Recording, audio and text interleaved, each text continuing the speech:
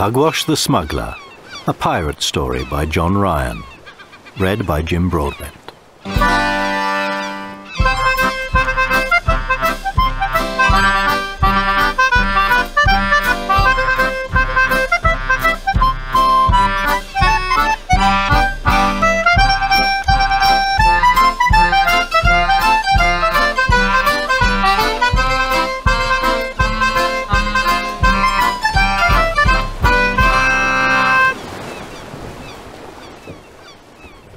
"Best French brandy, eh?" said Captain Pugwash. "Those 4 barrels are full of the stuff, and you want me to load them aboard my ship in 1 hour's time and sail them to England." "Exactement, monsieur," replied his companion. "Deliver them safely, and you will receive 500 golden crowns." The light was fading as the 2 men stood together on the quayside of a small French seaport. The second man was an innkeeper, and above them the sign of the Golden Fish creaked and swung in the wind, which that night would carry the Black Pig across the English Channel. "Excellent," said the captain. "I had no idea smuggling was so well paid. I'll be off to fetch the rest of my crew, and we'll be home and dry by morning." And the 2 men shook hands.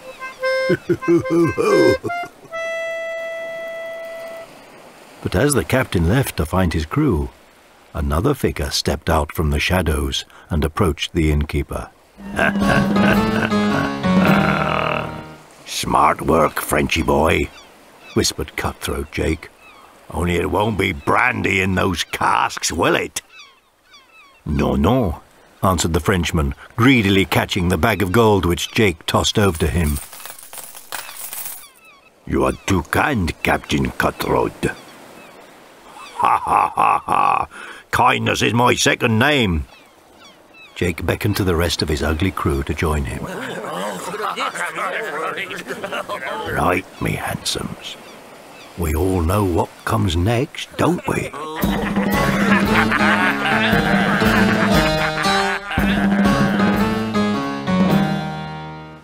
An hour or so later, the Black Pig slipped out of the port and began the channel crossing. The barrels were stowed safely in the hold. The mate was at the wheel. Willie and Barnabas snored in their hammocks below. And Tom, the cabin boy, settled the captain for the night with a candle, a hot water bottle, a good book, and a steaming cup of cocoa. "This is money for old rope, or should I say old brandy," chuckled Pugwash. "But you'd better nip down to the hold and make sure everything's ship-shape, Tom."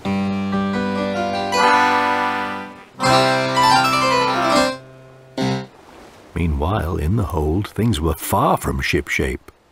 "Open up, all of ye," whispered Cutthroat Jake, and one by one the lid of each brandy barrel opened to reveal a member of Jake's gang inside.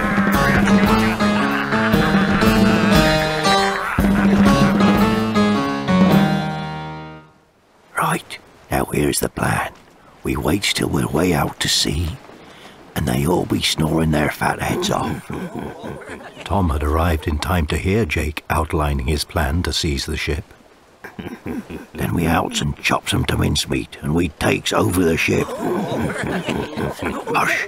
Batten down, all of ye. There's someone coming." But he kept well out of sight, so that none of the ruffians realized they had been overheard. Then he strolled into the hold as though nothing was amiss, and picking up a hammer and some nails, he went over to the barrels. Just then the captain called down to ask if all was well. "Everything all right down there, Tom?" "Aye, aye, Captain," shouted Tom. "But some of the deck planks are loose. I'm just going to nail them down." Of course it wasn't the planks that Tom was nailing down, it was the barrels. But the pirates inside each barrel thought it was the planks, until it came to their turn to be trapped. And by then it was too late.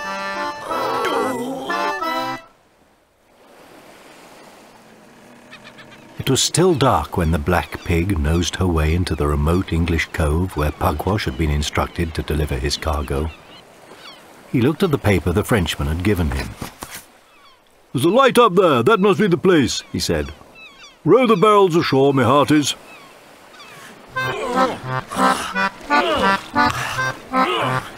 Very soon the pirates had unloaded the 4 great casks onto the beach. Now, up the cliff path, said Pugwash. 2 to a barrel, and we'll have to make 2 trips, and be as quiet as the grave.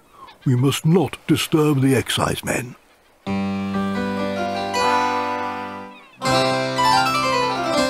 But the journey up the cliff was not at all quiet. All sorts of strange, angry noises were coming from the barrels. Quiet, Willie. Quiet yourself. I didn't make no noise. Oh, you did? You said, oh. I never did. You said, Silence, Master Mate. But I am being silent, Captain. The crew were blaming each other for the noise, and they were getting very cross and then making more noise than ever. They really didn't know what was happening. Nor did they know that at the top of the cliff, a party of dragoons, specially trained to catch smugglers, was waiting for them. Ah, they're walking straight into our trap, whispered the lieutenant in charge. Wait for my command, lads. Aye, aye, sir. Aye, aye, sir. Aye, aye, sir. And a moment later, the soldiers rushed out from their hiding place. Captain Pugwash and his crew were surrounded. There was no escape as the officer in charge stepped forward in triumph. Caught red-handed, rascally brandy smugglers, every one of you. Put your barrels down and your hands up. And you, he added, pointing to the captain, you're the ringleader by the look of it. You're under arrest. Then Tom spoke up. Please, sir, he said, we're not smugglers. We've got 2 notorious pirates in those casks, and there are 2 more down on the beach. Pirates, fiddlesticks, shouted the officer. Never heard such a tale in me. But at that moment, a furious shout came from one of the barrels. Let me out! By thunder, maybe the boy's right, cried the lieutenant. Open them up. So the soldiers prized open the first cask with their bayonets. When he saw what was inside, the officer exclaimed, Gadzooks, it's Cutthroat Jake, one of the most villainous scoundrels on the coast. Captain Pugwash was too astonished to utter a word. The lieutenant turned to him. As for you, sir, I owe you an apology, and a substantial sum of money.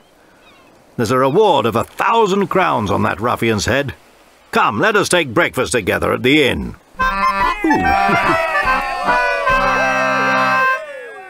So while the soldiers recovered the other 2 barrels and hustled Jake and his crew away, the officer and the captain, the pirates and Tom, sat down to an enormous breakfast of tea and porridge and bacon and eggs. And beefsteak and beer, because people ate very big breakfasts in those days, and Captain Pugwash boasted like anything about his many exploits.